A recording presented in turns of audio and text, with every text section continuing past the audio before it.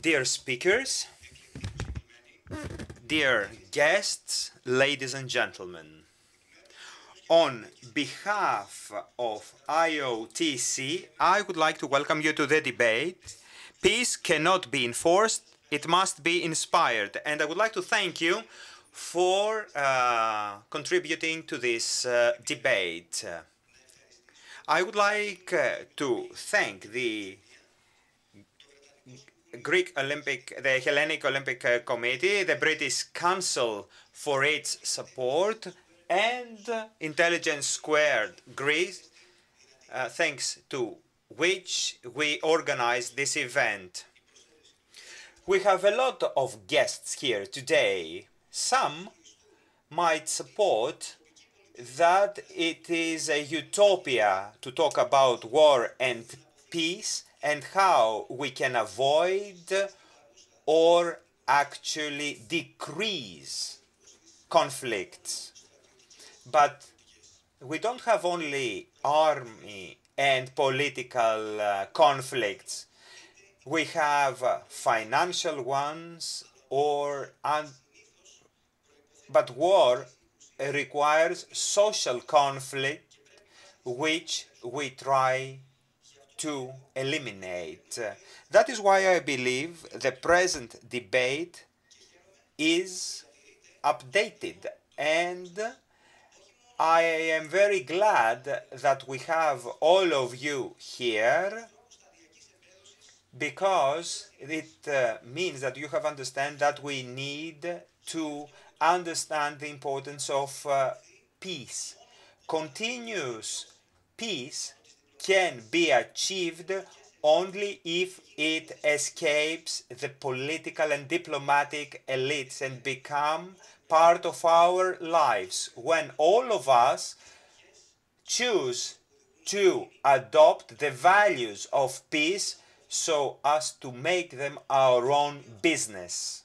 At this point, I would like to present for the first time the video that the IOTC has prepared and which actually depicts in 2 minutes the message of truce.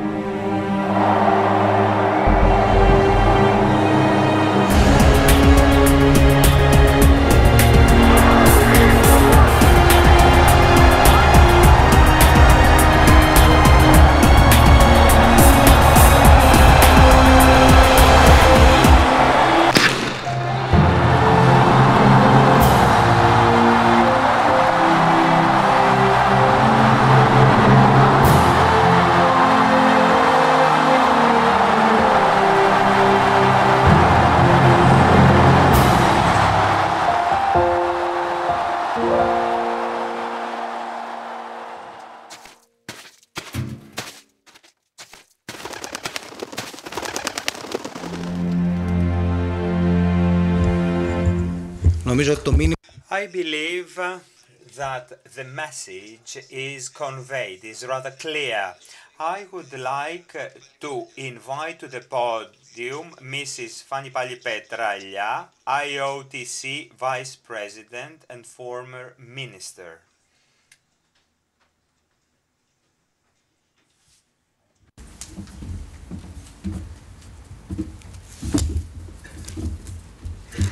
I would like to welcome my friend Lord Bates, Mr. Peter Economides, Mr. Platias and Mrs. Marouda, journalist Mr. Andritsos, and all of you present here today in this interesting debate.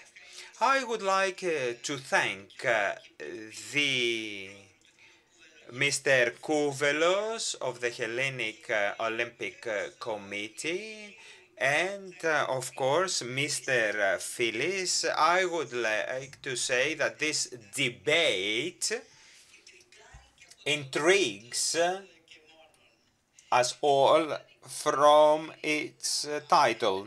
The ideal is peace to be inspired and inspire people, but in practice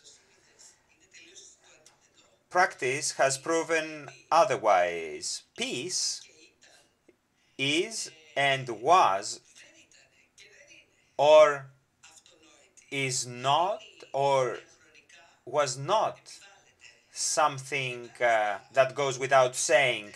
It is enforced after a lot of bloodshed. As Vice President of IOTC and the center of this center, I will just limit myself to talk about truce. Peace that should prevail throughout the Olympic Games. Truce, as we know in the antiquity, was enforced from the moment the heralds of the games were announcing the games.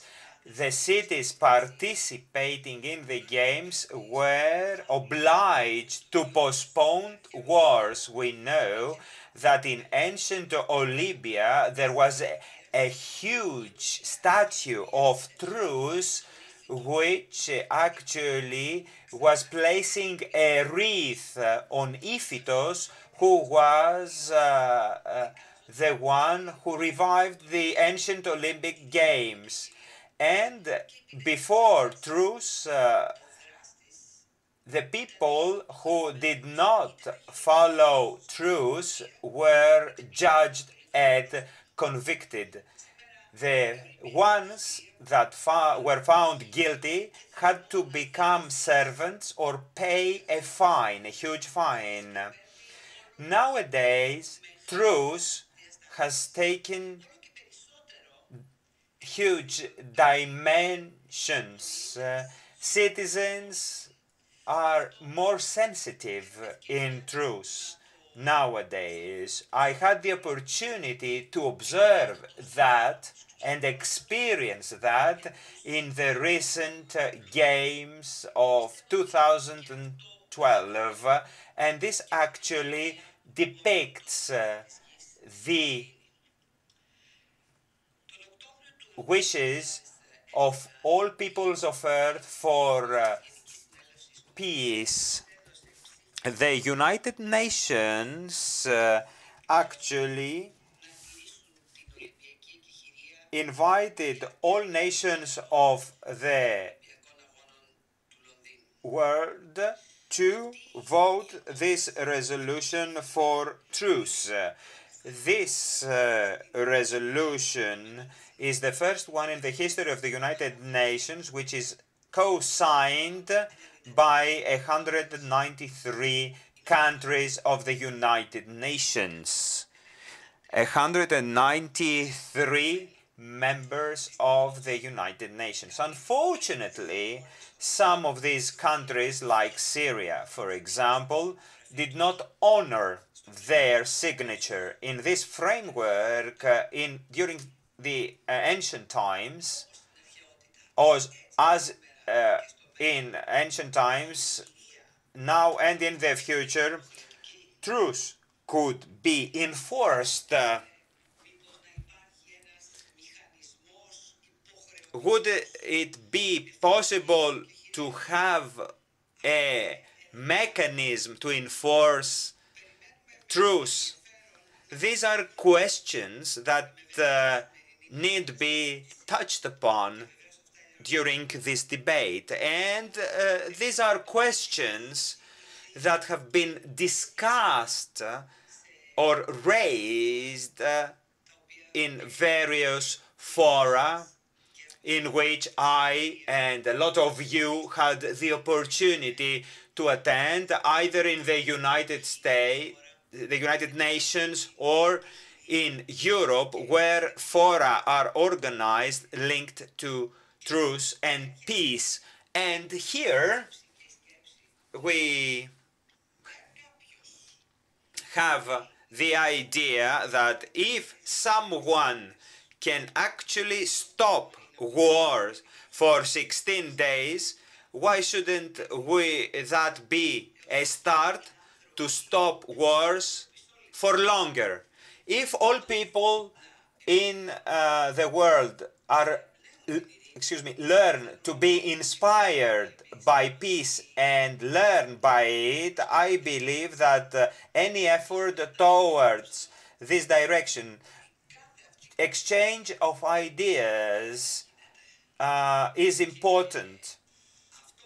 And what we need to be aware of is that discussions like this one, or debates like this one today, some years ago, yes, Mr. Filis, they sounded utopic. But I assure you, since I have a long experience within the Olympic family, I would like to tell you that things are not like that at all. After every debate, we all feel that we have taken a step forward towards yes or no.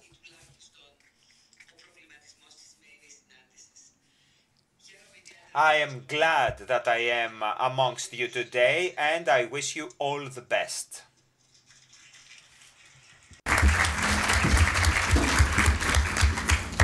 Ευχαριστούμε πάρα πολύ. Thank you very much. I would like to invite Mr. Sfatos, member of the consulting committee of advisory committee of IQ2.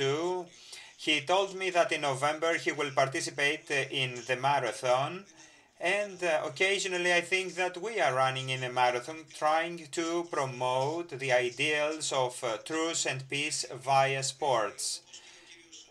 As Mr. Sfatos, hopefully we will have a fruitful result. So you've got the floor, Mr. Sfatos.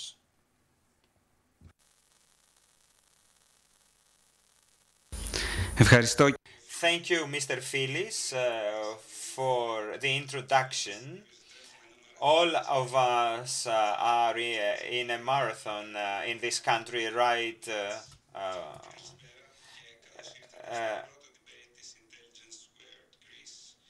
Welcome to the first Intelligence Square Greece first debate for the period 2012-2013. Intelligence Square Greece is an organization, as you all know, organizes debates in this structure you will experience today. I would like to thank, first of all, the British Council, supporter of this event, and an organization which has always supported debates and open dialogues. I would like to thank the president of the committee for hosting us here. We organize this debate in cooperation with the IOTC. It is a great pleasure to cooperate with this center, a center which has done a lot to promote cooperation, peace, and truce throughout the world. Cooperation, this cooperation for us signals the beginning of a new period with IQ Square, with new actions via strategic alliances. The program of IQ Square will include live events and educational programs. This cooperation is indicative of how we, with either agencies, can pave the way and touch upon new topics and implement new programs. As far as the educational program, we will have people training in the art of debating, and we had about 130 students, and 150 students must be inspired.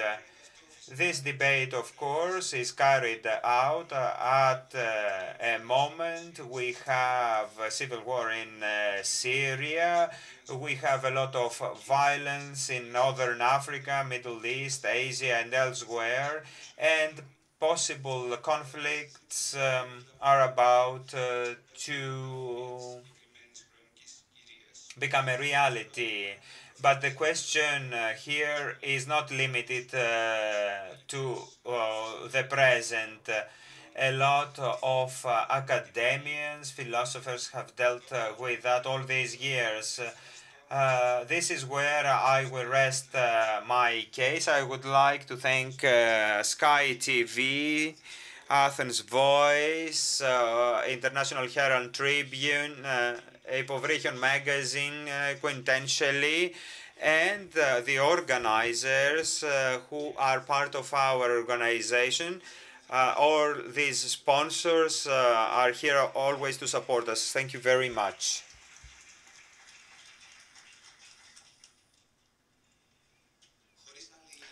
So, without any delay, Mr. Andritsos, the moderator, is invited to the podium. I wish you all the best, Mr. Andritsos.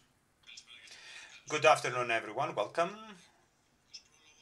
Well, I don't think I have anything to add because we have heard everything. A good debate demands a good procedure, and a good procedure, allow me to say, is a strict procedure. Keeping the time, we can touch upon the essence, and then we will give you the opportunity to ask questions.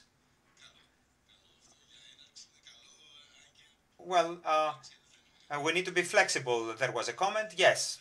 Okay, we will be flexible but strict. As far as the procedure is concerned, let's agree upon that. From the beginning, the speakers will actually express themselves for the motion and against the motion. Peace cannot be enforced, it must be inspired. You have 7 minutes each. Then we announce the results of the voting, the first voting. Then we have Q&A.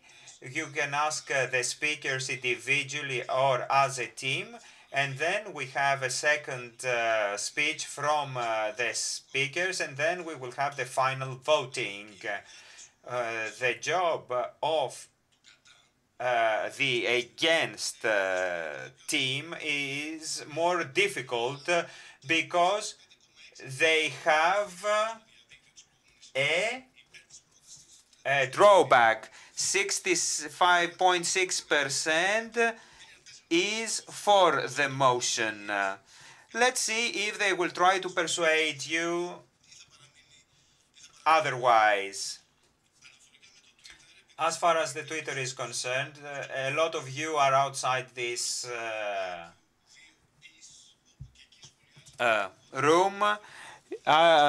IQ2 peace is something that you can, in which you can tweet your comments. I believe that we are in favor of truce. We have a lot of thousands of people killed since 2009, 2.5 million are actually in need of humanitarian aid. We have a lot of immigrants because of the war in Turkey and adjacent countries. The international community, on the other hand, tries to inspire peace, all rights reserved, and there is a trend in the international community to actually enforce peace with a lot of dangers. Well, and within this framework, we have another question raised. Is truce feasible with the interests that are developed here? What another question is Pax Americana, Pax Europeana is feasible nowadays. So, and another question has to do with Mr. Economides, who is dealing with rebranding of countries. After rebranding Greece, could we have rebranding peace? Is it enough to talk about peace the way we are talking right now, or we need to rebrand it? And I need to disclose something else here. Let's see the differences between peace, truce, and ceasefire. Okay, that is for start. That is the end of my contribution here. I believe that journalists should not be the important part of a speech. The news is you. We start with Lord Bates, who has covered 4,600 kilometers in 360 days. He walked from Olympia to London. Nevertheless, Lord Bates, August was the most hostile month in Syria. It was a lethal month for Syria. What do you have to say about all these? You've got the floor. Thank you. Well, thank you very much, and good evening to you. And it's a great honor to be here.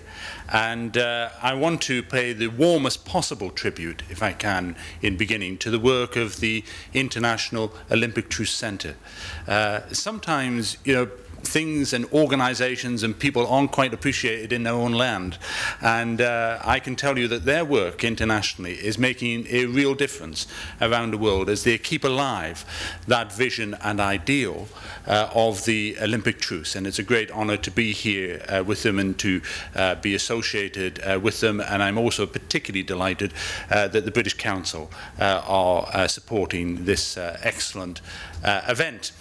Now, this particular motion, all the pressure is on me because, of course, we're clearly out in front. So the only way we can go is down. But I want to try and strengthen the resolve of the two-thirds in favour and make an appeal to the third of doubters. And it focuses around the three words at the core of this motion. And the three words are peace, enforcement, and inspiration. Those three words are the key elements, I would argue, of this. And if we look at peace first of all, what is peace? Peace is more than just the absence of violence, I would contend. It is the presence of a system of justice. It is the presence of a system of education, of equality, of fairness. A way in which we can resolve our grievances, a way in which we can make our own laws that we live under. So peace is much more than the absence of violence. In terms of enforcement, if enforcement worked, then I suppose Afghanistan today would be a little bit like Switzerland, given all the resource of the international community, which has been devoted into that troubled part of the world. But it isn't. And enforcement has a great difficulty. Long after the armies of Genghis Khan, of Julius Caesar, of even Alexander the Great had disbanded, the ideas of Socrates, of Plato, of Aristotle continue to inspire us. Long after tyrants such as Hitler and Stalin and Pol Pot and Mao had slaughtered the masses, today we look to examples of the lives of Mahatma Gandhi, of Nelson Mandela, of Aung San Suu Kyi, for our example as to how we should live. So therefore, though there may be temporary setbacks, my argument is that ideals inspire us, and that element of inspiration is absolutely critical. Our chairman mentioned my walk. Before I set off on my walk, I gathered a group of friends together, and I asked them what they thought about my idea of walking 3,000 miles from Olympia to London. And after a little bit of consideration, they said, Michael, we can only think of 3 problems. The first one is, you've got the type of reputation that you get a taxi to go to the underground station, and that's only to go to Pizza Express. And therefore, we don't think you can make it, and therefore, we suggest you don't even try it. The second thing is, Michael, I'm afraid nobody has heard of the Olympic truce. And I said, and the third point, oh, well, that's like that one. It's that nobody's ever heard of you either. But apart from that, and with that ringing endorsement going my way, I set off on the walk for truce. And again, at that point, I would submit in this debate that had there been a law which required an unfit British parliamentarian to walk 3,000 miles to honour truce, I would be the first one campaigning for its abolition.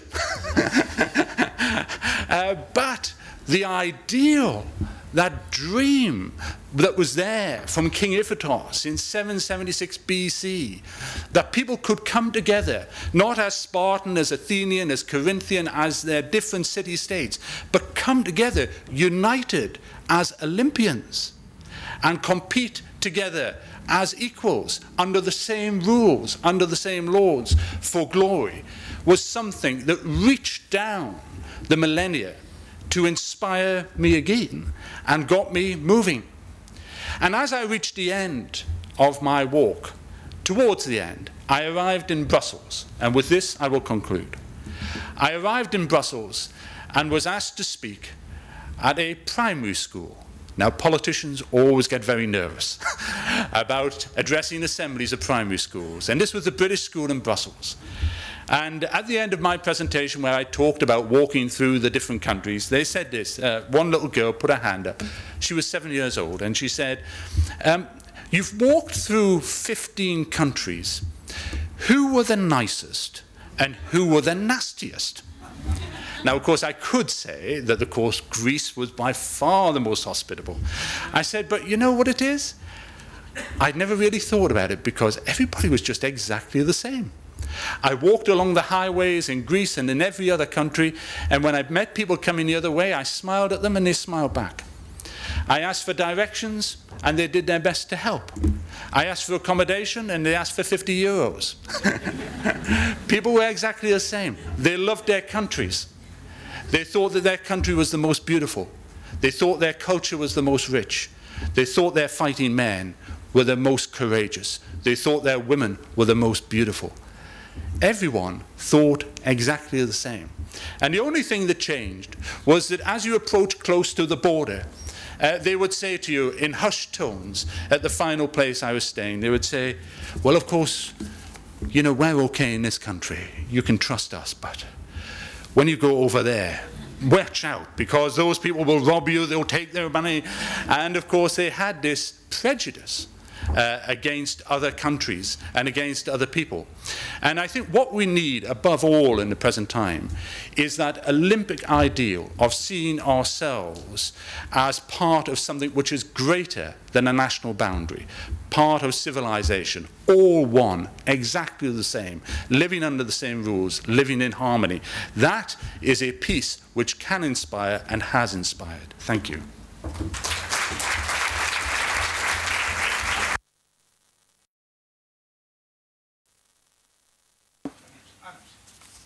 Παράληψή μου. I did not say it earlier.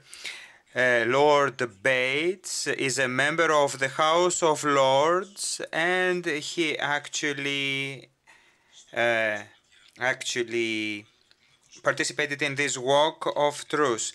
Mr. Athanassios Platias, Director of the Department of International and European Studies and Professor of Strategy, University of Piraeus. Mr. Platias, since Afghanistan,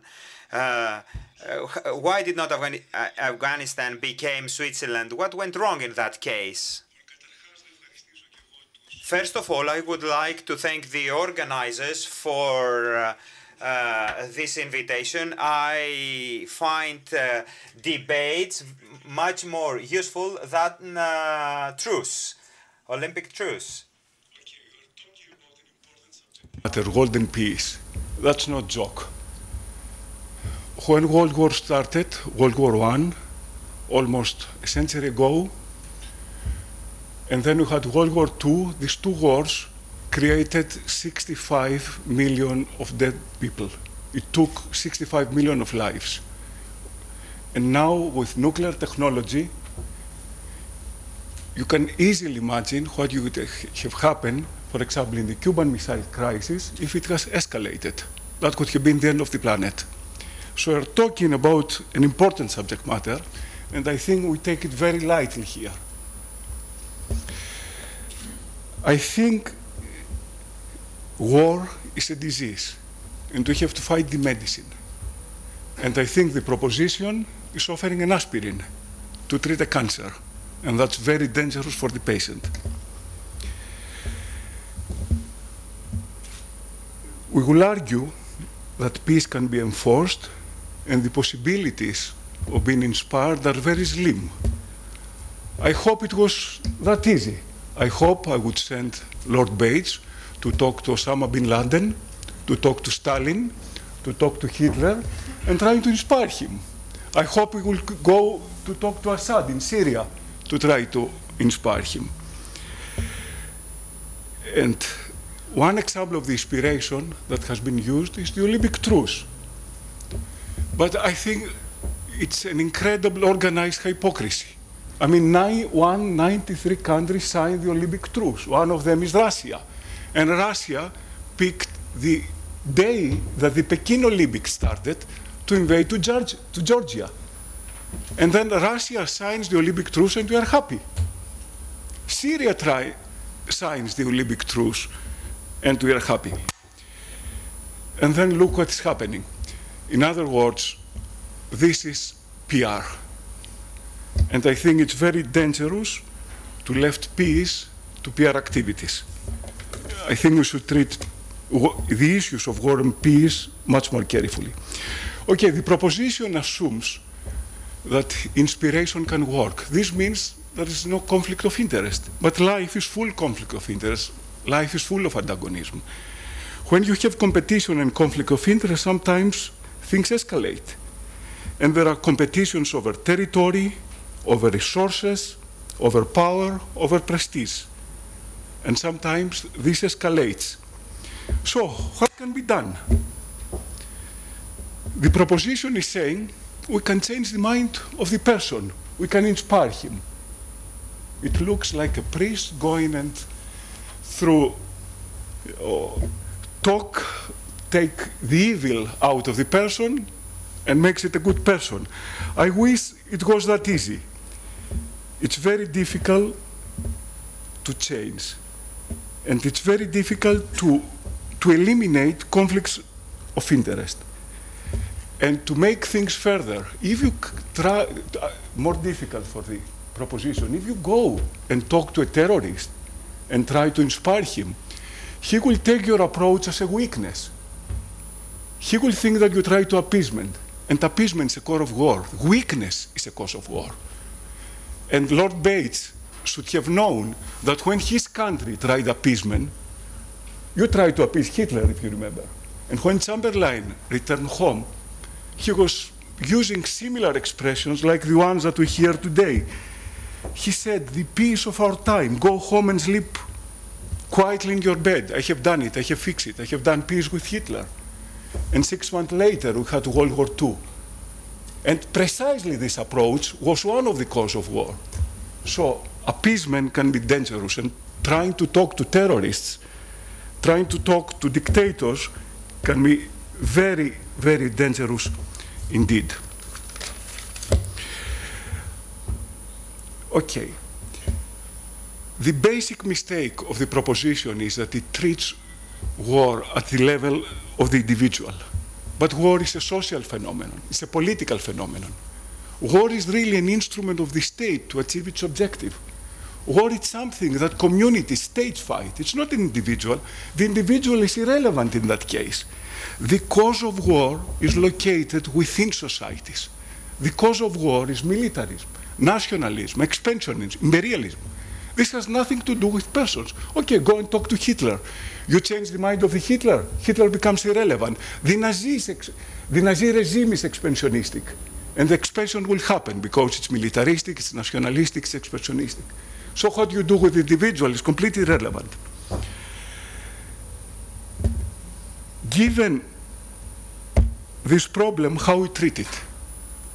One possible treat can be at this domestic level. For example, through democracy, we can manage to deal with nationalism and militarism. But I think most of the responses have to come at the international level. And I think the international community has instruments to to deal with this problem, to treat this cancer. At the international level, 1 minute left. At the international level, we have two basic instruments, balance of power. Look an example, the Concert of Europe in 1815. I mean, 5 great powers get together. If somebody tries to make war, they all work against him. That's the balance of power mechanism. Or there is a collective security mechanism like in the UN. If you have any doubt about whether peace can be enforced, look what happened to Germany after it made 3 wars. The German-Prussian War, World War I, World War II. Germany was forced to become a peaceful country. The beast was transformed. How? Through enforcement. Up to almost 20 years ago, Germany, up to 89, with the end of the Berlin Wall, Germany was under occupation by 4 countries, including your country. The same thing happened to Japan. If you have any doubts about peace enforcement, ask Gaddafi, ask Saddam Hussein, ask Milosevic. So my point is that peace can be enforced, and we have a lot of examples that peace can be enforced. Okay, to conclude, idealism and utopianism is dangerous. First point. Second, you don't treat cancer with aspirin because it kills the patient. And third, peace is too important to be left to the hands of the public relation project, like the Olympic Truce. Thank you.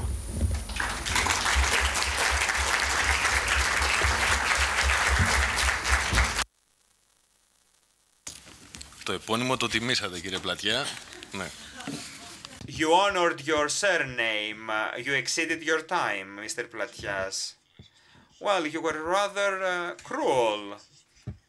Actually, I keep the PR remark of this truce you've mentioned. Of course, when you have 93 states signing, most of them actually take their signature back. You said the example of Russia. Well, that's a big question. Yes, you've got strong arguments. Let's see what Mr. Economides has to say about that. So, let's see how Mr. Peter Economides, brand strategist, founder and president of Felix BNI, and it is the question in Economides of Twitter. Is it possible to do that? The answer is, of course, it can be done. And my favorite Olympian is right here, Fani Palli. Thanks for being here. Professor Platias, if Hitler, Stalin, and Assad had been exposed to Olympic truce as children, they might not have become Hitler, Stalin, and Assad. And on your other point, that it's a societal issue, individuals make up society. Individuals make it up. And today's social world, individuals have power. And you should speak to Mubarak about that. And of course, to Gaddafi, if you could have found him. I'd like you all, please, to reach out your hands to the people sitting on each side of you and just hold hands for a second. Just hold hands with those on each side of you. Just hold hands. You're doing it across the aisle. That's fantastic. Holding of hands. This is the root meaning of the word ekehiria. And when you're holding hands, how on earth can you fight?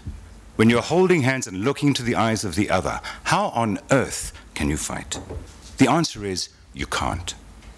There is a second interpretation of the word ekehiria, by the way, and it is equally powerful. It means to hold back one's hands. In other words, hands off your weapons. In other words, hands off your enemy. Such smart stuff, such simply smart stuff, which, by the way, says yinete, if anyone wants to hear that word. And it immediately brings to mind the words of Robert Kennedy. Let us dedicate ourselves to what the Greeks wrote so many years ago, to tame the savageness of man and make gentle the life of this world. Greece has given many great things to the world. One of the greatest is the Olympic Games, Olympism, the Olympic ideals, and the Olympic truce. At a time when the world needs inspiration for peace, the world needs the ideals of Olympism and the Olympic truce. Truce inspires peace, and its inspiration allows the foundation, and this is more important, on which to build a culture of peace, intolerant of conflict, hatred, and division, to prevent Hitlers and Stalins and Assads from ever emerging. I consider myself lucky. I've worked with many great people on many great projects for many of the world's greatest brands. But one of the greatest of all has been the International Olympic Truce Center, which I've been involved with since its inception in the year 2000. And I've been involved in the best way, with passion. One of the reasons is this. I was born in South Africa, apartheid South Africa. A beautiful country filled with beautiful people of all colors and religions living under an extremely ugly regime.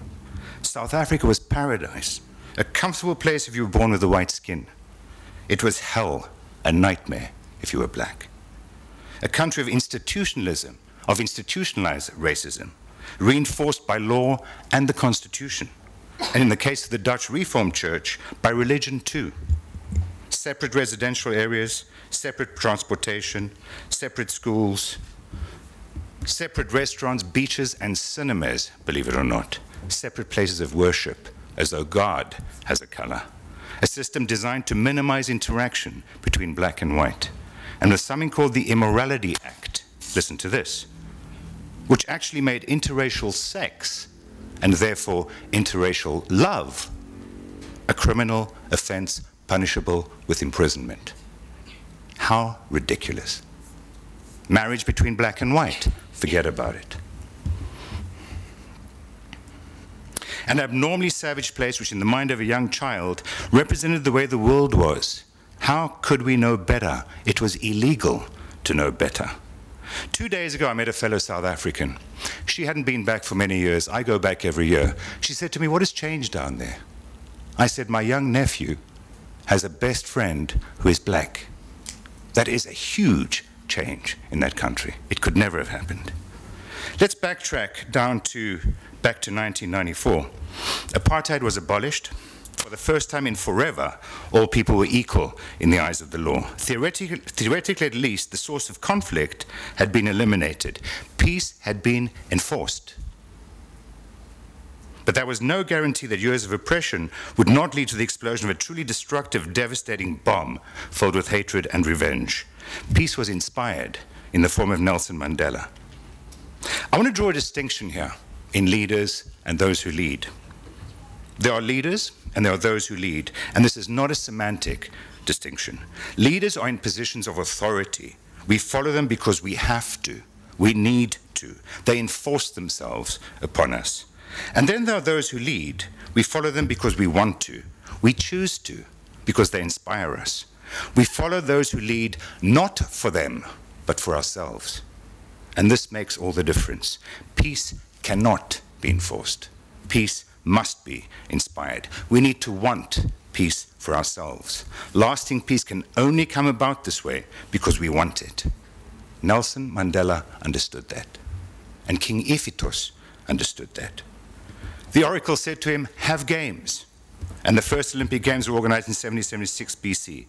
A truce was declared, and this is how mortal enemies became sporting adversaries as they competed vigorously, I might add, at the ancient Olympic Games. It's how Jesse Owens and Lutz Long in Berlin, an African American and a blonde Aryan, became lifelong friends. It wouldn't have happened. It's also how conflict ceased long enough in Sarajevo in 1994 to allow thousands of young children to be inoculated.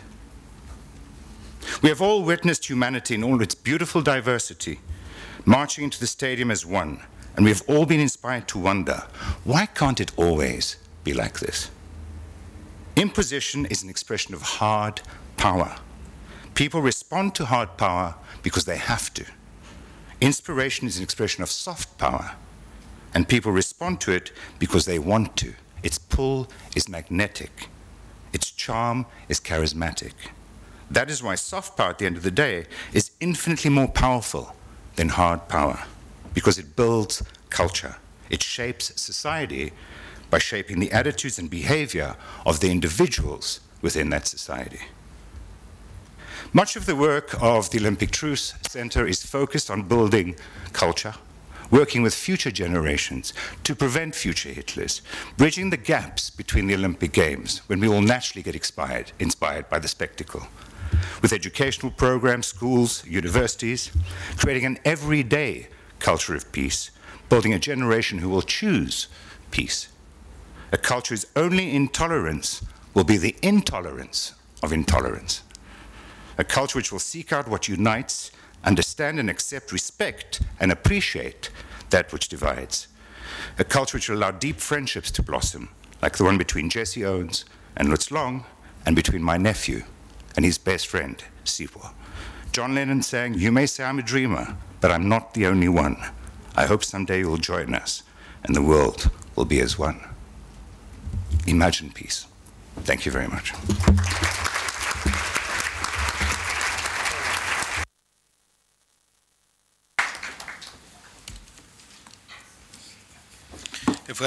We would like to thank Peter Economides.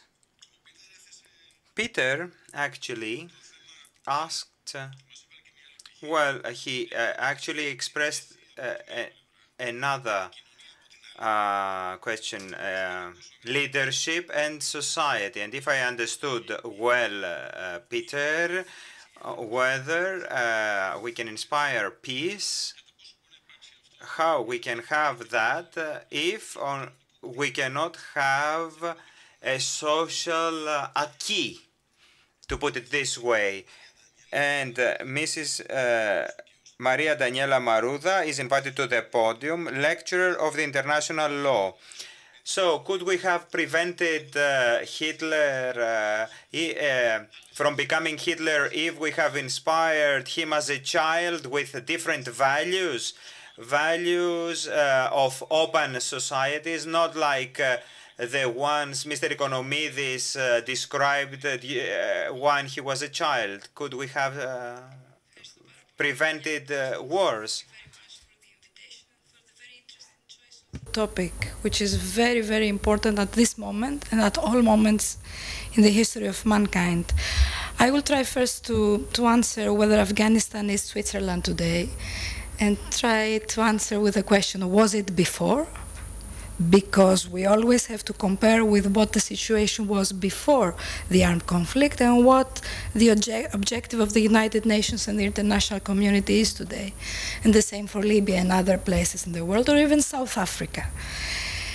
And on whether without enforcement you would have the opportunity to have Nelson Mandela outside of the jail and have him inspire in the world. So enforcement was the necessary step to be able to have Nelson Mandela inspiring. So we are not saying that inspiration is out of the picture, but enforcement has to be there before that. It has to be quick, it is necessary, it's justifiable, is important. And I will begin with three very quick images. Already we have said the first and the second day of the Olympic Games in London this year, we had the hugest massacres of civilians by the Assad regime in Syria.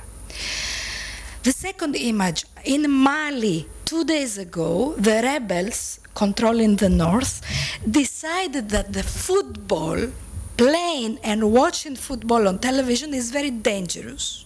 And they decided to impose a ban on football. And they considered this as part of the war idea in Mali.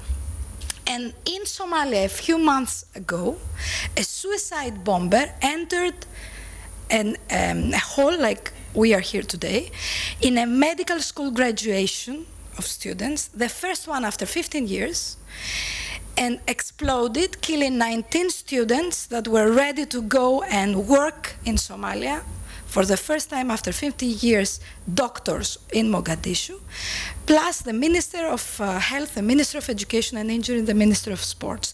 Can you really inspire peace, justice, democracy, or any other ideal in such a situation of complete lack of rational thinking? Inspiration needs freedom of thinking. In the first place, of expression, freedom from poverty.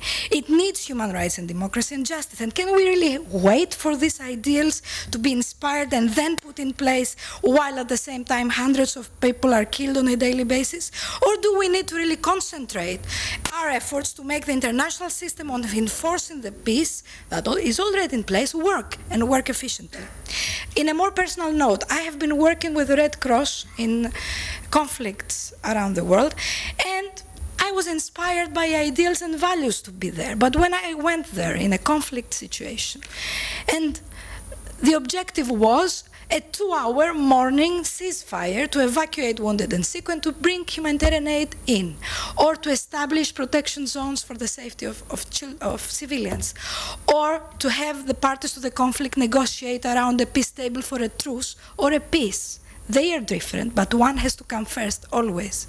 So ceasefire first, then truce, then peace agreement, negotiations and then peace agreements. You needed the law, you needed the imposition of the law, you needed to discuss about the obligations of the parties to the conflict to be able to proceed. So idealism and pragmatism have to go together. They are not separate, and through enforcement means that the international community has the institutional capacity to enforce peace. It has a wide array of coercive measures to use to enforce peace. We can do it, otherwise peace will remain an ideal, a dream. And this is not what we want to. We want peace to be established here and now. We want war to stop, violence to stop here and now. Indeed, there are a number of success stories of enforcement of peace in Libya. The most recent example. It's not Switzerland today either, but there is no war going on, and try to compare it with the days Gaddafi regime was bombing daily civilians. The international community said that when the state, the Security Council of the United Nations said that, when a state is unable or unwilling to protect its own citizens, international community not only has the right, but it has the obligation, the responsibility to enforce peace, to restore a breach of peace. It's not only success stories. I have to admit, Rwanda and Syria are failure stories of the enforcement mechanism. This is all the more helping us show what does it mean not to have the imposition of enforcement, not to have enforcement mechanism. What happens today in Syria is that nobody can discuss even a ceasefire of certain hours. And this is because of the lack of political will of states. Now, Sudan and Darfur is an intermediate situation. Very interesting case scenario. No use of force was used, but all the other measures international community disposes was used in Darfur. Peacekeepers of the African Union and very important regional organization of the area. Economic and arms embargo by the Security Council, criminal prosecution of al-Bashir before the International Criminal Court as personal individual responsible for genocide. And although it was a slow pace, although neither Sudan became Switzerland, today we have 3 peace agreements where all different armed groups in Sudan did sign, and we also have a new state, South Sudan, because of these enforcement measures. So, it's very important to see the use of force as one way when a state is unable or unwilling, and through United Nations, when the Security Council cannot act, you always have the General Assembly. It only happened once, but why not more than once in Korea, with Uniting for Peace resolution, which was very important, that it authorized use of force. You also have African Union, which has a very important statute, Article 4, paragraph H, saying that if there are grave circumstances, there is a right of intervention to member states of the African Union in Africa to restore peace. This is very important. We do have the means to do it. We also have a number of sanctions that are not so much referring to use of force, diplomatic, political, or even smart sanctions targeting individuals. And then there I come to the idea where individuals come into place. What these smart sanctions do is that they target members of the governments, of elites. They freeze assets, they ban traveling, like for the members of the family of Gaddafi or Saddam Hussein in Iraq or Milosevic or the Taliban, all in all. So these smart sanctions name and shame. And they put pressure on leaders to come to negotiation table and to decide and agree upon the peace agreement. So we do not think that inspiration by itself, alone, not only as a prevention measure, but by itself cannot answer the problem civilians face all around the world at this moment, because it works with individuals and not with states and other collective entities, because it works when democracy, peace, and prosperity are already there, and not when governments, rebels, and people strive for their own existence. And the international community has the means to enforce peace. It can do so, and it even has the obligation to do so when a state is unable or unwilling. Thank you very much.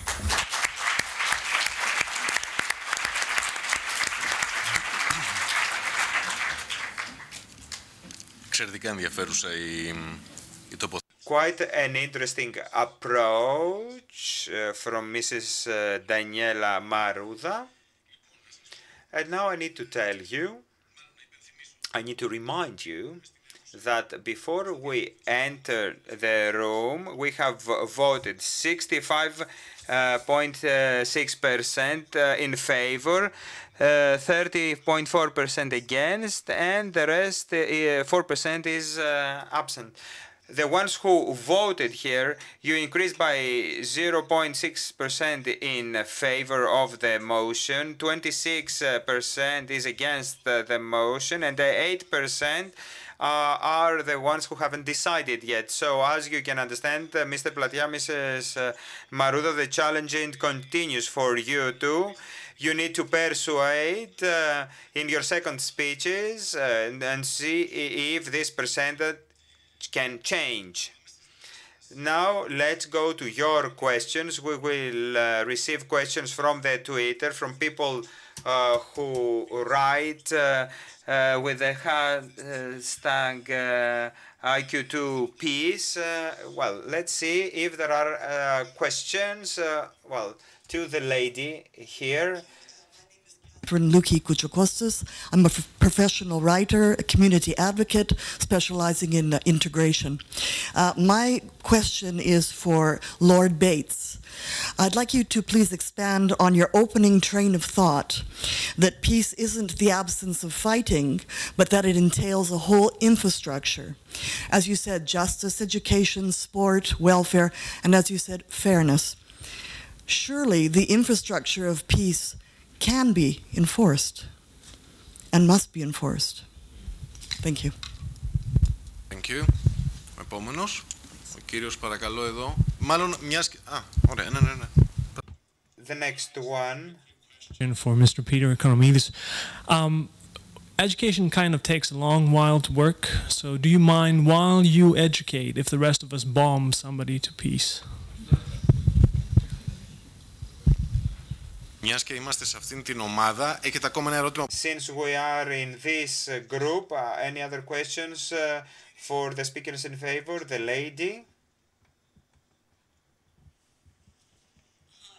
I'd like to ask the panel, all four, what came first, peace or war?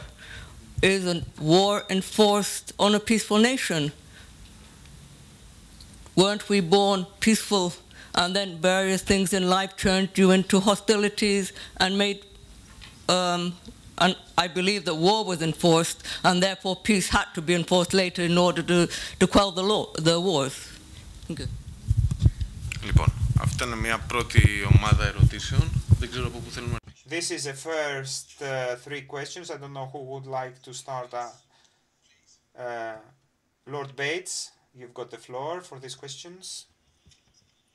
I think the question which was directed to me was just to expand upon the point of enforcement. I think that there is a difference here between what I call enforcement and how peace is upheld within a community. Now, the upheld element is the inspiration element. And I think this is the line of thought that we're going down, which is to say that peace comes from within us. It is inspiration. Inspire is from the Greek, to breathe. And therefore it is something which is, it is within us that comes out within a community. And I think that that is what democracy is. I think that is what law is. I think that's what mutuality is and respect and community is. It is something coming within us into our community.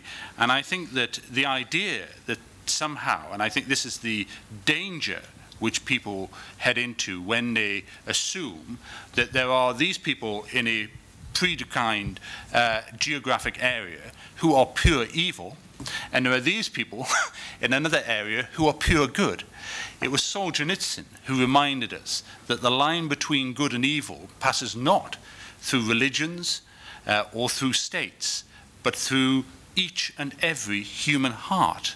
And therefore, I come back to the point to say that is why the individual isn't just important, it is fundamental to peace and fundamental to inspiring peace. No. Άλλες ερωτήσεις? Any other questions? Since you are closer.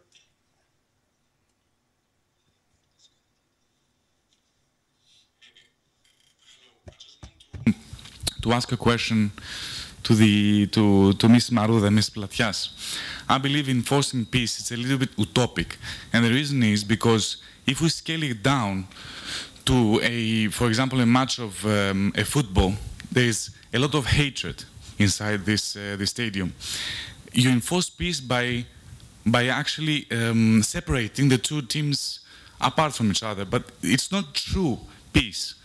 There is peace there, but it's not true peace. It's enforced and it's utopic. If you let them sit side by side, for example, probably it would have been better, probably. I'm not saying that it... thank you. Κυρία, ακριβώς αντικριστά. Αν θέλετε σε λίγο να το πάρουμε 2-3 ερωτήσεις μαζί. Lady over there. Ms. Antonia Dimu, and I work with the CMED, University of California, Los Angeles. Well, first of all, I would like to thank you for your excellent presentations. And my question is addressed to each one of you. Many times in your presentations, you referred to Syria. And also, there was specific reference to the international level and tools which are existent in order to enforce or inspire peace. According to the American Pentagon, peace enforcement entails the physical interposition of armed forces between ongoing combatants to establish a ceasefire that does not exist. According to the United Nations, which has been referred immensely in the presentations, peace enforcement refers to efforts to prevent a ceasefire from collapsing or to reinstate a failed ceasefire. With that in mind, let's go today to the situation in Syria. The August 15th report of the International Independent Commission Inquiry on Syria blames both government forces and armed opposition groups for the massacre in Hula. At the same time, the report says that violence has increased in intensity and spread into new areas since February 2012, and that although the opposition is not party to the Geneva Conventions, it has to abide by the rules of the international humanitarian law. Given that in mind, and also given the increasing death toll in Syria nowadays, can you please comment that can international efforts to impose or to create a ceasefire in Syria succeed through peace enforcement or through peace inspiration? Thank you. Ευχαριστούμε πολύ. Μισό λεπτό αν θέλετε. Θα πάμε σε ένα επόμενο κύκλο ερωτήσεων. Τώρα και όλες για αυτές τις ερωτήσεις. For these questions, please, Mr. Platias, Mrs. Marouda, comments. If you let them sit next to each other, they will be killed. It's as simple as that. So it's better than having casualties is to separate them. Of course, we would have love that they don't hate each other, but it's the essence of the competition to hate each other. They define themselves by hating the other team more than they love their team. And so competition is endemic. Now, is it utopic to separate them? Yes. You don't solve the problem, but you can solve it. I mentioned two great examples of social and political engineering. We took the beast, Germany, and we rehabilitated it. Germany was a beast for a century, and now it's a peaceful country. It's a democratic country playing with the rules. Germany underwent an intense rehabilitation. The same thing happened to Japan. So it's not only separating them, it's also change them. And you give them stick and carrot. I still think it's completely wrong to concentrate at the level of the individual. We wish we could have made the individual different, but that would have mattered? Yes, only if it was democracy. Without Hitler living in a democracy, even if we have, through your education, rehabilitated him, your education would have been irrelevant. The dictator in Germany would have decided. So it's not necessary to focus on the individual, but the aggregate, if the regime allows the aggregation of the voice of the individual. That's why I offer as a solution to this disease democracy and strengthening of the international institution, and not take them to the Sunday school and preach them love. Thank you. Ναι, κυρία Μαρούδα, να προσθέσετε κάτι? Ναι. Thank you very much for the questions. First of all, with football and the utopia, from the 4 presentations, you consider utopia on our side? Because this was interesting. I would more, when it comes to football game, concentrate on fair play. If you manage to have fair play and those who violate fair play, you punish, you already are in the sphere of enforcement. So try to work with this analogy better. Secondly, there are international tools and they are successful if they are put into place. For Syria, you mentioned two definitions of enforcement. There is a third one, actually. And this already shows how many problems we have with definitions, with different ideas, with different priorities. There is a third one saying that even though enforcement is associated often with authority and with violence, in the context of conflicts and peace, it's more important the pressure, how you compel parties to come into the negotiating table and have an increased cooperation that will bring about a ceasefire, a truce, and a peace agreement. So what we strive for in Syria is an opportunity to impose these mechanisms, to have an increased cooperation of the parties to the conflict. If this cannot happen through the Security Council, it can happen through the General Assembly. Already, the second day of the Olympic Games, again, the General Assembly issued a resolution according to which resolution there should be an imposition of peace, asking the Security Council to do it. There is a possibility institutionally in the United Nations to have the majority of states in the General Assembly to authorize imposition of measures for Syria. So this is a way out. Ευχαριστούμε πολύ. Peter, έχεις κάτι να προσθέσεις?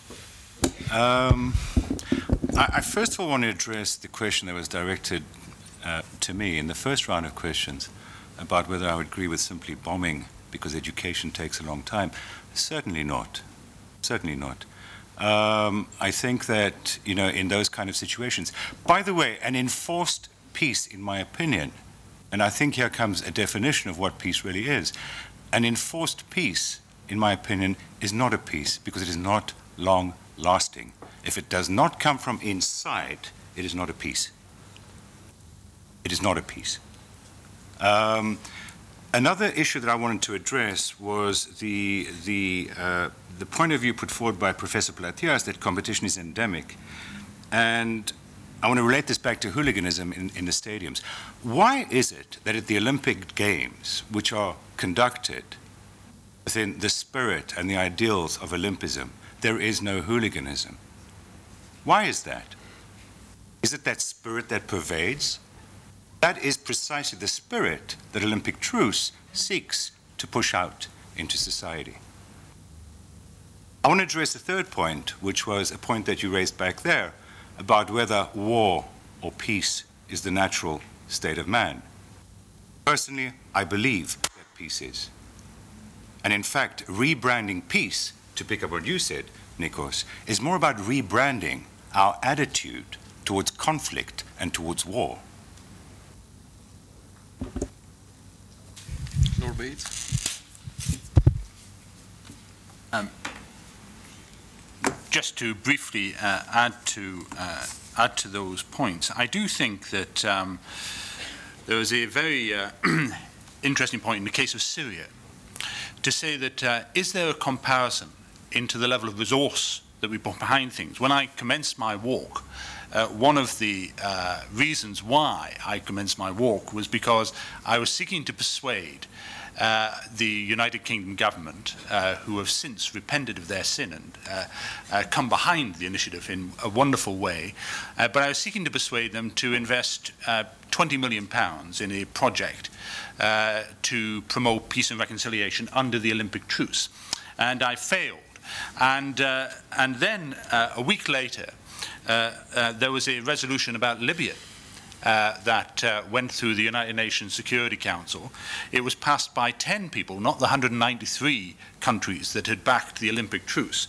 And within a weekend, we were able to assemble a navy, a $1 billion budget that apparently we found from somewhere, and we're able to have incredible international cooperation to go in a military way. And my argument is this, is if only we gave a chance to put in the same resources behind peace and peace building that we put behind war, then we might find that it has more effect.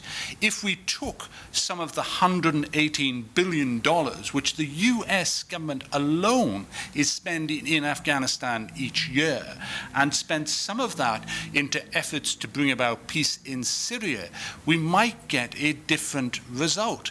The problem is that we have become obsessed with military solutions, and when you are a hammer, every problem looks like a nail. Λοιπόν, η συζήτηση έχει ανάψει. Quite an interesting discussion, but since it is 20 to 9 and we need to have the second interventions, but I want you to be brief with your questions. We have two gentlemen up front.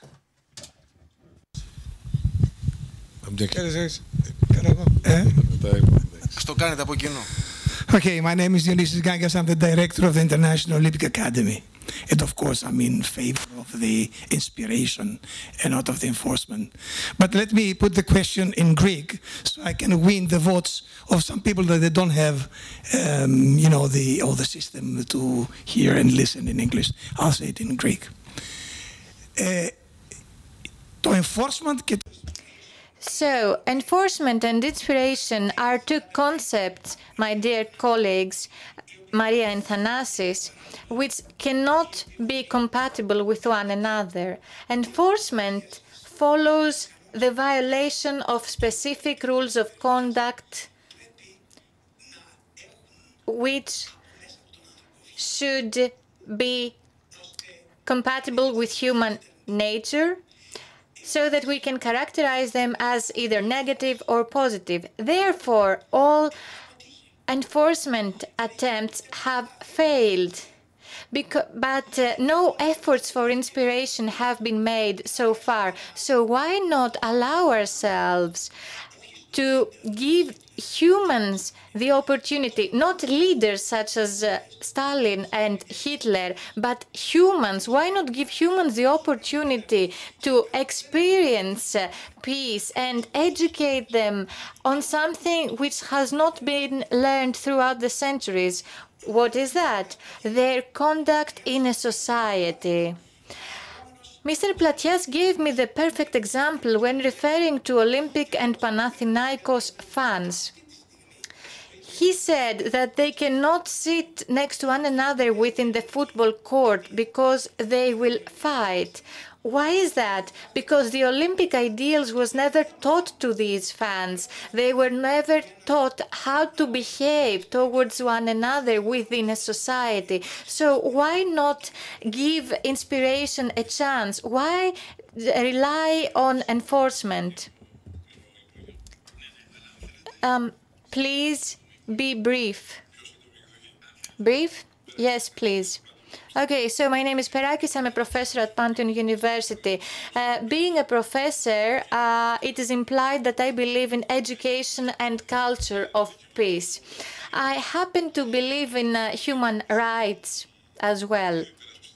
I feel that the two speakers who were for the motion were oversimplified their speeches. During his walk from Olympia to London, Lord Bates could have taken another direction. They could have went the other way to Eastern Europe, where conflicts are vivid. He could have visited Nagorno-Karabakh, for example, or Tajikistan and Chechnya, or even in Asia. He could have went to the end of Africa, Somalia, Mali. He could have met with the guerrillas there. So I think that in the last 2,500 years, the peace years are very few. They amount only to 250.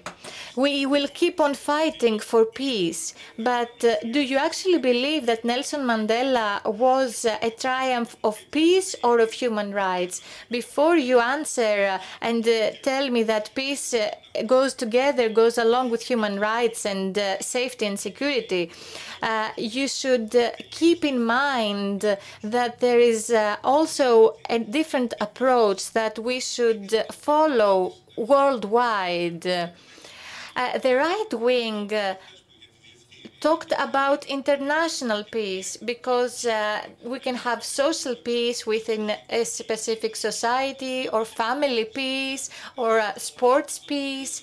But what the Olympic movement seeks is a peace at international level.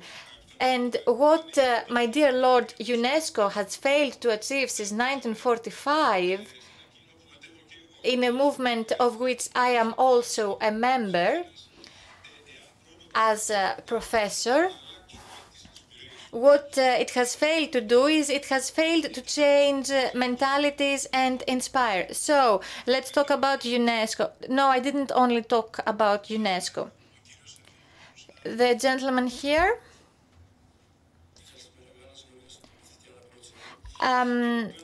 Hello, I am Georgios Gallos from Ceres. I voted for the motion, but I will now change my vote and vote against it. The issue as approached is what happens in education. Well, I am a teacher and I have a class. For example, in gymnastics, a child is very naughty, and we asked an expert what to do with this child. He told us that there is something you can do. You can inspire him, you can teach him, and it will be a time-consuming effort, but you will get there, you will achieve your objective. The other approach is that you will punish it. You will tell the child, sit there and don't go out on a break. But the problem with the first approach is that while trying to educate this one child, all the class will suffer from his disorderly conduct. So what is it that we wish for? Do we want a class that is reconciled or in time, or do we want a class that will suffer from one specific naughty child? Okay. Your example was very vivid. One last question, please, before the replies of our speakers. The lady over there. Thank you. To both the speakers of the proposition. So you both mentioned that the desire for peace is something universal and an inherent characteristic of man.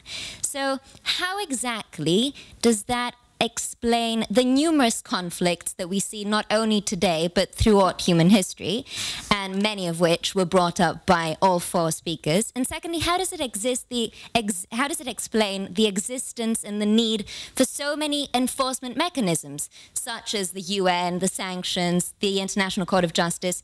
Surely, if inspiration was sufficient, then the global history and current affairs would be strikingly different. Isn't that so, Lord Bates and Mr. Economides? Ευχαριστούμε πολύ. Λοιπόν, πάμε σε απαντήσεις τώρα και από τις δύο πλευρές. Let's move on to the replies of both sides, and then we will have another round of questions, and we will also have questions from Facebook and Twitter. So, Peter. Put the kid in his place, right? But understand that you haven't achieved that much. That to truly change the behavior of the kid, inspire him, change him from within, which is what Lord Bates was speaking about. That would be my advice. But in the meantime, put him in his place. Don't bomb him, for God's sake.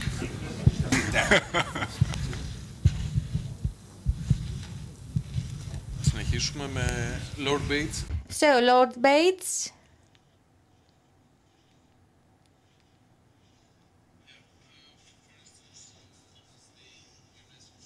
Efforts till now, why?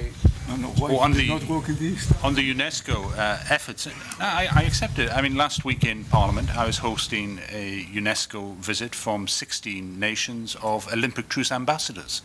that UNESCO was doing.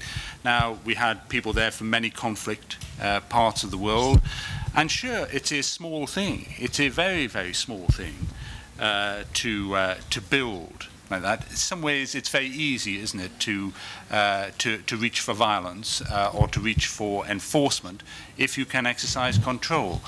But I think that that was an example of it. I think in terms of the route for my walk, I think that was a very good point about it. I did spend 2 weeks during the Olympics in the Bekaa Valley, seeking to access into Syria, but unable to do so, working with refugees under the UNHCR, and hearing at first hand what was happening there. And so I understand just a little of that situation.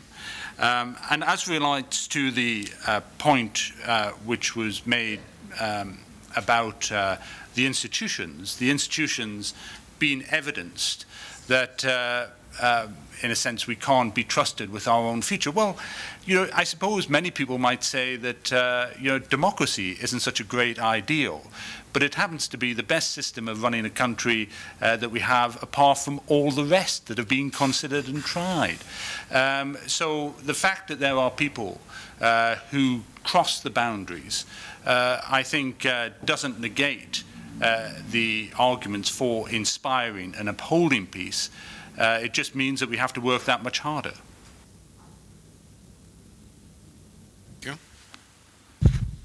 Παρακαλώ, κύριε Πλατία.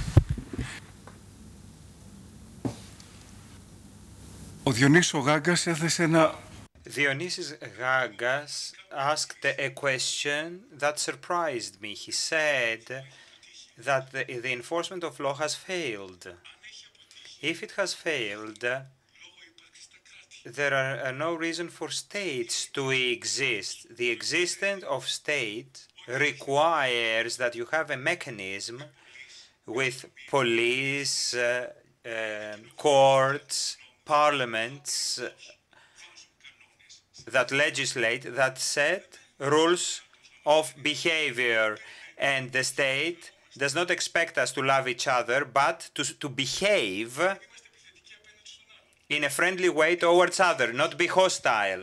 That is how we maintain internal peace. So a state, a peaceful state, so he has changed into English now. And precisely as that young student implied, out there it's competition, it's work, it's zougla. That's the natural state of nature. So how we get out of this situation? We created states. That's the basic insight of your great philosopher Hobbes. We created authority that put an end to the civil war and we live in peace, even if we don't love each other. But we live in peace. And our side said, what states have done domestically, let's do it at the international level. Let's strengthen international institutions. That's precisely the argument that we made. And talking about South Africa, I mean, and the Mandela stuff, in my mind, what I have as the critical force of change in South Africa is not just the inspiration, which is nice, but it was the pressure of the international community through embargoes all these years that created incentives for domestic change. So you cannot underestimate, even in South Africa, that seems to be a great example of inspiration, the importance of the international community and the international institutions pressuring. But again, going to the bigger picture, what is the cause?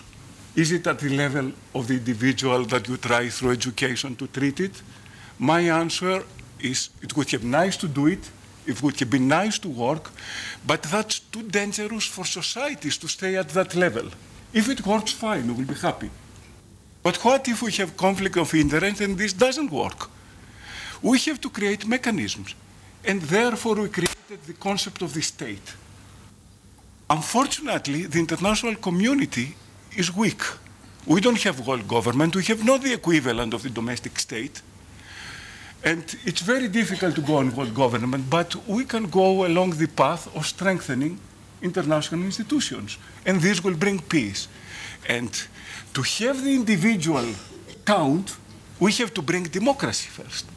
Therefore, the recipe is not just educating the individual, but bringing the political preconditions that the educated individual can play a role. Therefore, the medicine is at the level of the society, is democracy. And the third medicine is economic interdependence. When you tie economic interests, people don't fight with each other. And that's the three elements that I have outlined: strengthening international institutions, strengthening democracy, and strengthening economic interdependence. Is this utopian? No, it isn't. We see it here in Europe. That's the recipe of the European success. It's not inspiration. It's economic interdependence, it's democracy, and strong international institutions. The other, the soft things, come on top. But what I said is the hard thing that created the lasting peace. Να προτείνω σαν γενική τοποθέτηση, μάλλον θα έχετε ένα δίλεπτο. You will have 2 minutes, all of you, to wrap up with the final voting. Until then, let's answer the questions briefly and actually stop commenting. Do you want to add something? The way you look at me, I need to say no.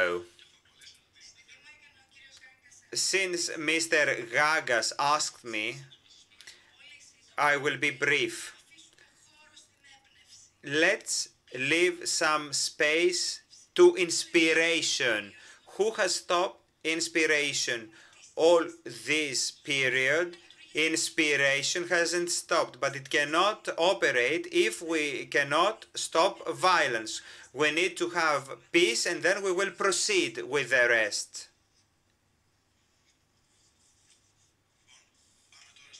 So let's go to the last cycle of questions. No comments, just questions, please. We see a lot of hands.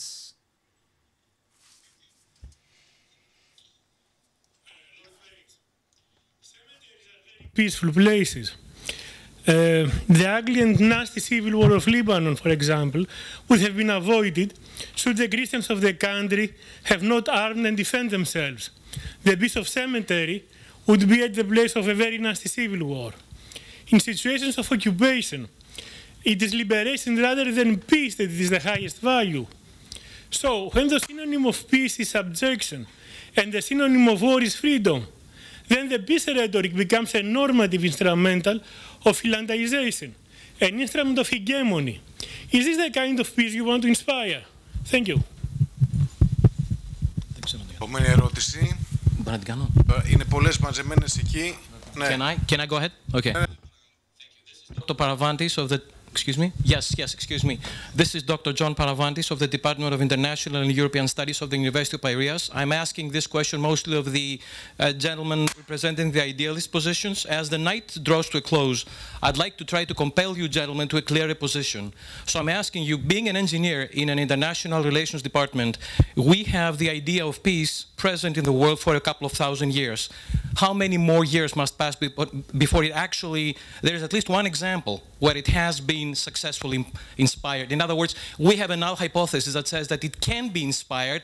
Where are the data supporting this hypothesis? Thank you. Επόμενη ερώτηση. Ο κύριος πίσω. Με ακούτε? My question is addressing to Mr. Platias and Ms. Marouda. I think that I believe that there is a lack of definition of what is peace. I was a Navy officer, Hellenic Navy officer, for 37 years. One example. Is there peace between Greece and Turkey? Of course, there is no hostility. There are no hostilities, but is there peace between Greece and Turkey? Because 37 years in the Navy, I never felt that there was peace. Thank you. Λοιπόν, ακόμα δύο ερωτήσεις σας παρακαλώ. Two more questions. If you are covered by previous people who have asked something, please don't ask. Can I choose between you two? Question is directed to Lord Lord Bates. You said that America gives 118 billion for Afghanistan, and they should put some of it towards Syria. But from what I understood until now, the inspiration side is a more long-term solution, but what you said presented it as a more short-term. So I just want to know, like, what would they do to inspire Syria with that money right now, as it is, and how would that help them? Σας κάλυψε? Σας κάλυψε? Όχι? Παράπονο βλέπω. Άντε, ακόμα μία εκεί. Are you covered by the speaker? No. Okay, so I'll take one more. And respecting state sovereignty. But as we spoke a lot about Syria, I just want to ask, in situations where NATO and the Security Council are very clearly not willing to help, like less alarming situations but as important, for example, Palestine, what do? Do you wait for years for people to remain displaced and Israel's settlements to ever expand and over increase, or do you intervene in a coercive or non-coercive way? Ωραία. Λοιπόν, ακόμα δύο ερωτήσεις σας παρακαλώ για να... Two more questions and that's it, please. The gentleman here on the left, and you will get the microphone. To those speaking against the motion, it was said that peace cannot exist until violence is stopped, but really the only means of stopping violence is the potential for greater violence, to be the stronger force to step in and say no. Now, within that situation in the international community, how do you enforce peace without choosing winners and losers in the conflict? The U.S. has been doing this for decades and has earned the resentment and hostility of a large part of the world as a result. And also, is it even conceivable that the international community can reliably distinguish between, say, a freedom fighter and a terrorist? And is that not simply a matter of PR? Πολύ ενδιαφέρον ερώτημα. Και κλείνουμε με τον κύριο εδώ αριστερά. Εξαιρετική προηγούμενη ερώτηση. Βαγγέλης Excellent question, the previous one. Vangelis Davididis, editor of Υποβρύχιο. Mr. Platias, 25 years ago, the fans of Olympiacos and Panathinaikos would watch the football game together. Two questions. What we heard from Lord Bates at the beginning was extremely important. He said that peace is not lack of violence, is the presence of justice as well. We talk about peace enforcement a lot, but let's talk about war imposement, how we can avoid a war which is imposed from economic interests like the one we experienced in Iraq with the Bush administration. Second question, how can you have peace enforcement in Syria and in Libya, but not only there? How you can have peace with Χρυσή Αυγή, extreme right-wing party in Greece, which actually supports hatred? We have the questions from Twitter and Facebook. For those in favor, insist on annihilating whoever stands in their way, for example, West Pro-Bastists and Hamas? And how many of those talking in favor of the position would go to a hotspot to talk to someone holding a gun to change their mind?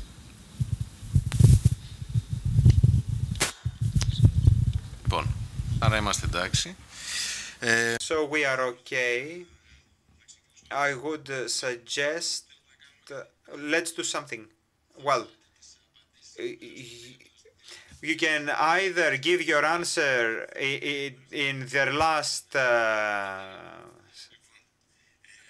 speech you have, or you will give an answer and then you will have a brief intervention.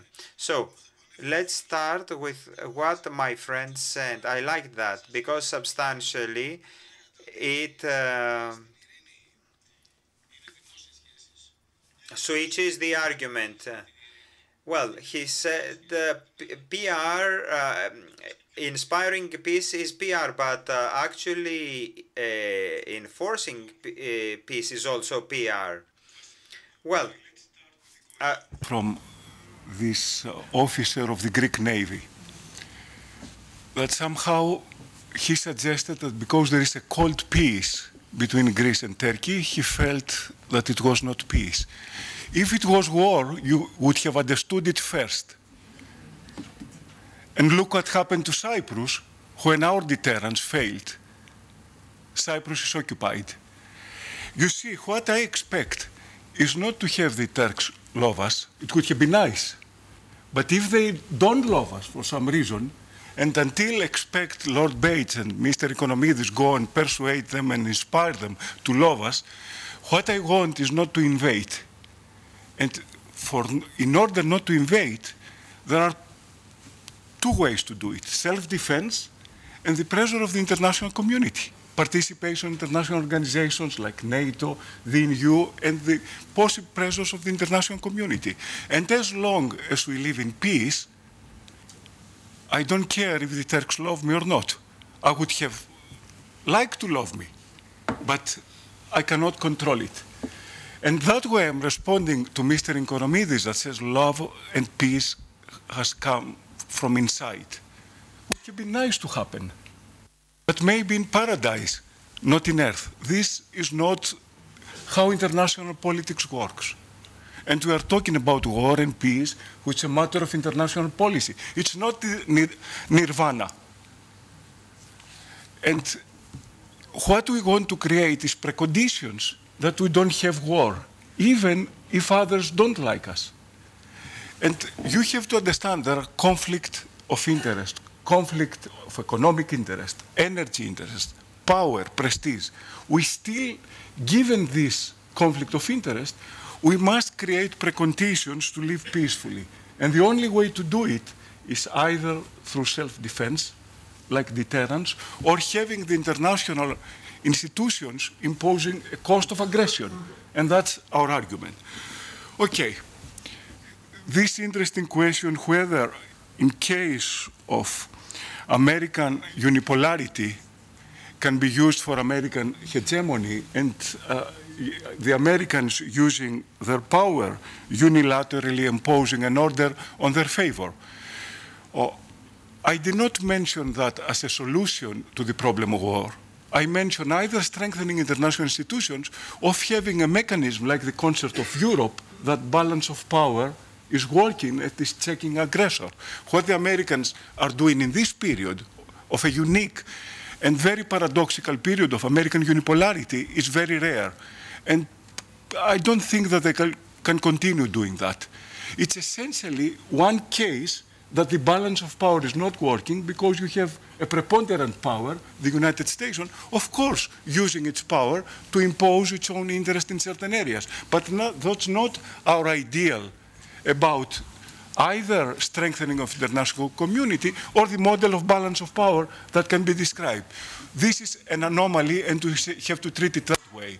And by the way, it's probably better having this anomaly than having people killing each other in the ground. Ευχαριστούμε πολύ. Κυρία Μαρούδα. Mrs. Marouda, thank you very much. As far as the very interesting question is concerned, if enforcement you choose winners and losers.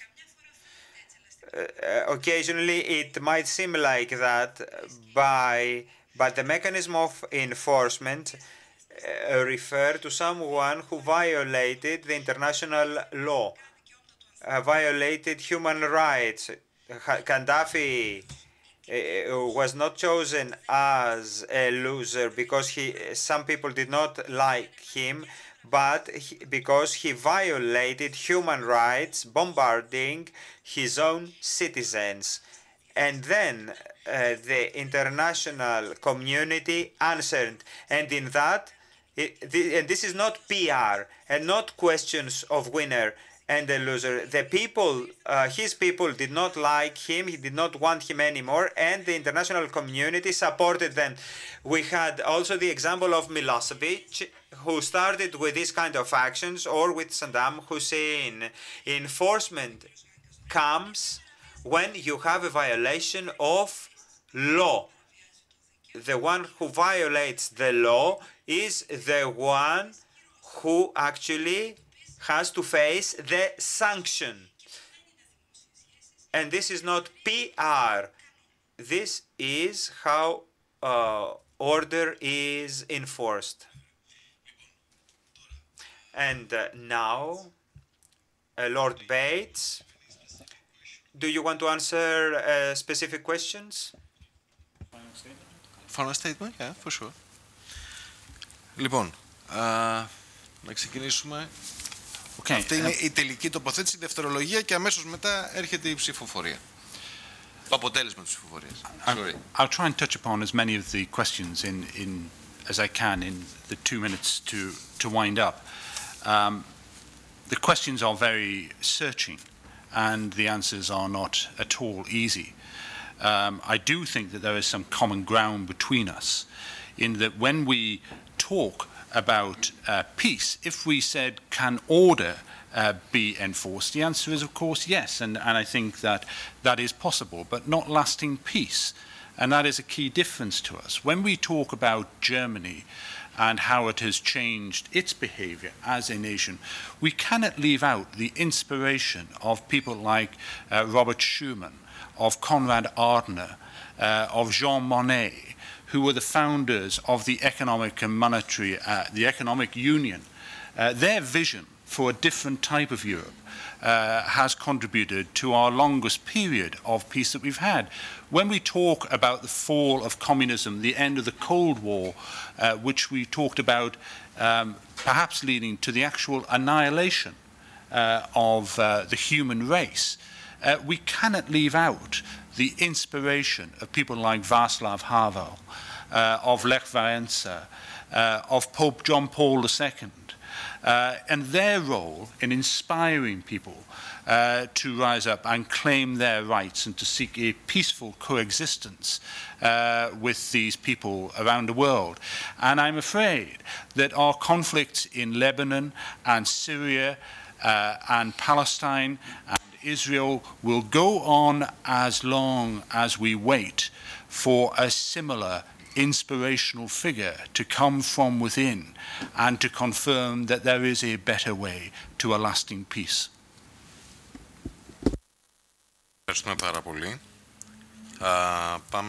Thank you very much. Let's go to Ms. Daniela Marouda for her final statement. You have 2 minutes. I wonder how long do we have to wait for peace to come from within? Who decides whether peace is established?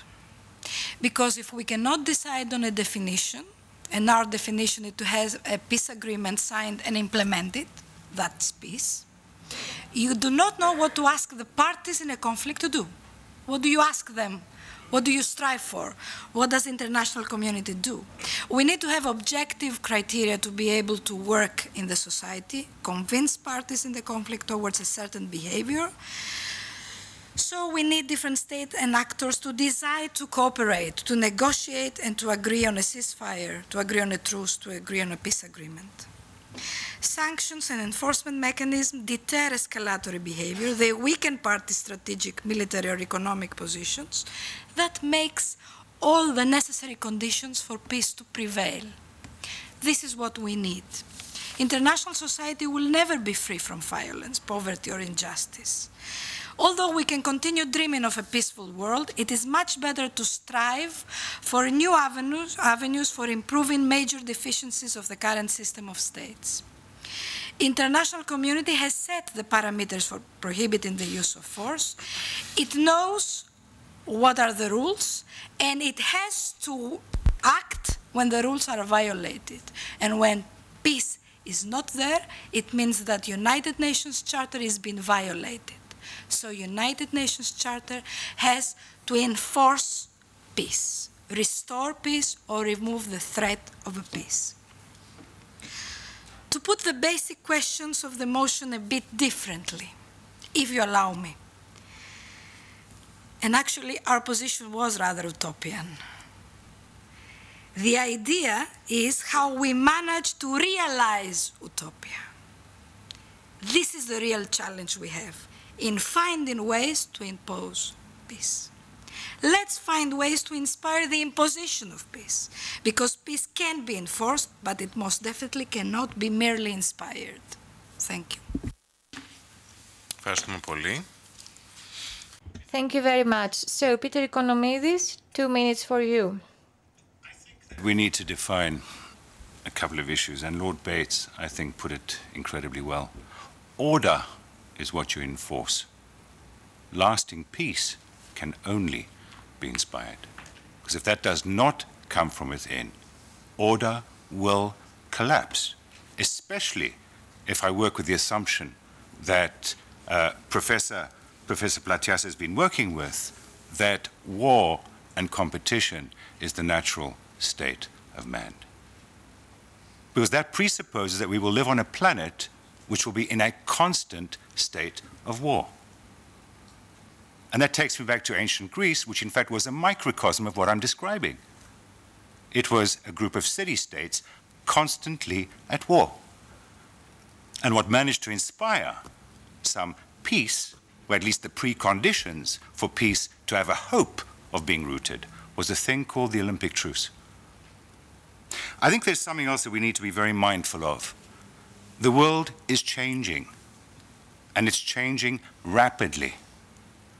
Professor Platias said in his opening remarks, he spoke about the fact that with the way the world is today, with nuclear weaponry, if the Bay of Pigs had exploded, we might have blown the entire planet up. That is true.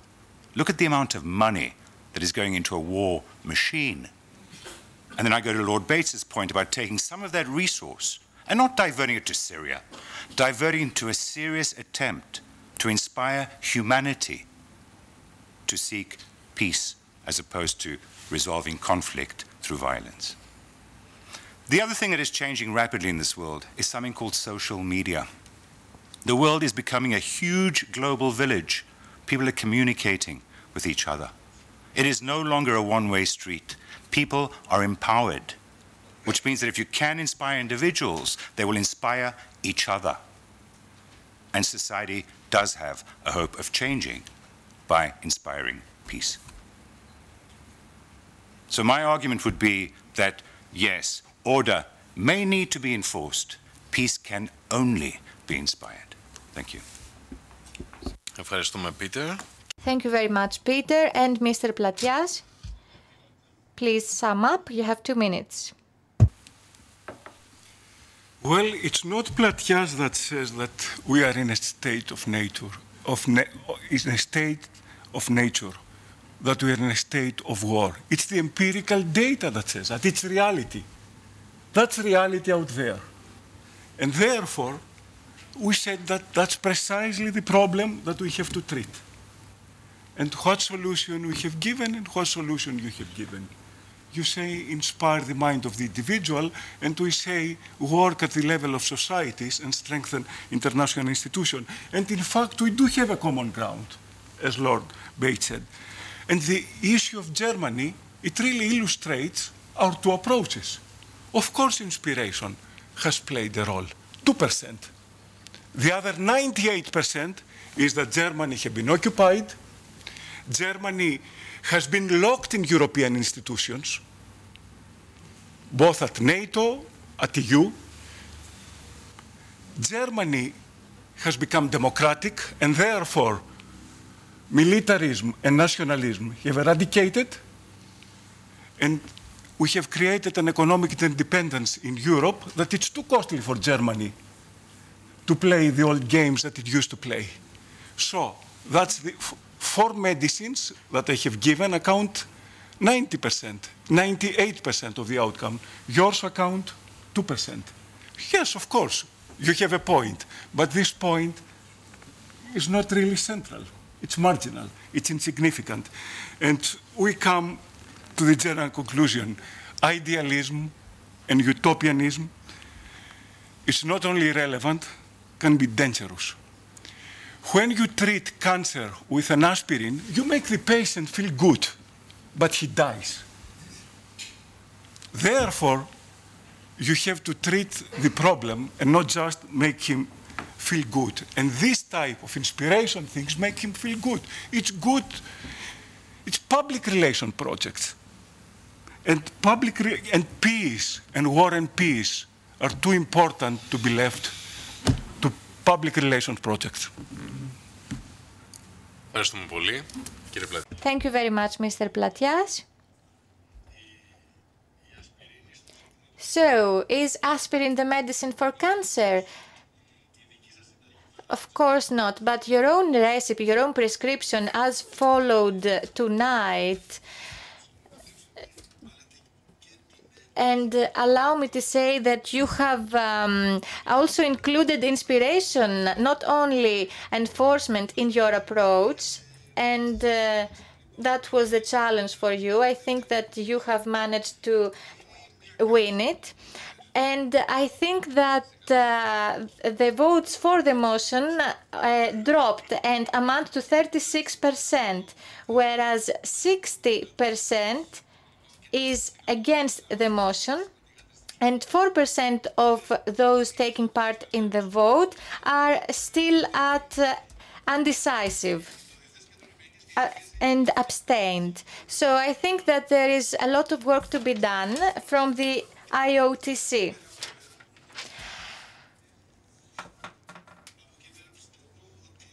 Also, allow me to add that I think that what we all share tonight, the view we all share, is that you need to find the golden rule. Enforcement may apply, but you also have to work at society level, just like Peter and Lord Bates said, in order to find what you can do to build peace. It is not only weapons that are powerful, but also speeches and ideas. These are the tools available. Thank you very much.